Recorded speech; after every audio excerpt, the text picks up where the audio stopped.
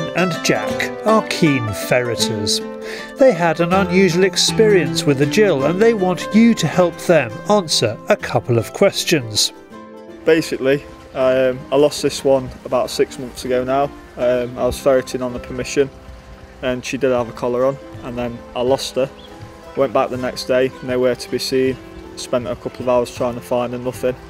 And then we was out on another occasion. That other occasion was 5 months later. We was working a set and seen this ferret running round. We then got a rabbit and enticed it out of the hole, caught it, noticed that her nipples was swollen.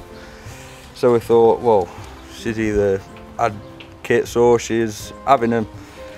Thought we'd go back to the hole, put another ferret down, and she stayed about 5.5 foot deep. Dug it for a good couple hours, got there, and there was 3 kits. Now the first unusual bit. There is quite a size difference between the Jill and her kits. This one, as you can see, its claws compared to this one is a lot bigger. Its head's bigger, it's a lot thicker set as well. And obviously the face is a lot different, they're not even the same colour, all kits are the same. So we're wondering if it's a wild polecat she's bred with, but we're not 100% sure. Yeah, who's the dad? Who's the daddy? The second unusual bit is that at least one of the kits had 7 toes on each foot when they arrived, but they're all back to 5 now. Jack can't quite believe it. It's gone. I don't know if something was attached and it just was looking like more toes, I don't know, it was just stuck solid. But on the picture there was the 7 on the picture. And they've all got 5. Odd.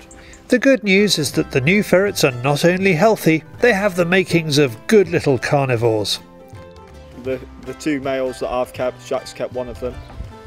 Mine fight over food, but they love it, they love meat, so I think this should be a great worker. Do you reckon you know who or what the father is? And do you know what happened to the supernumerary toes? Leave a comment below.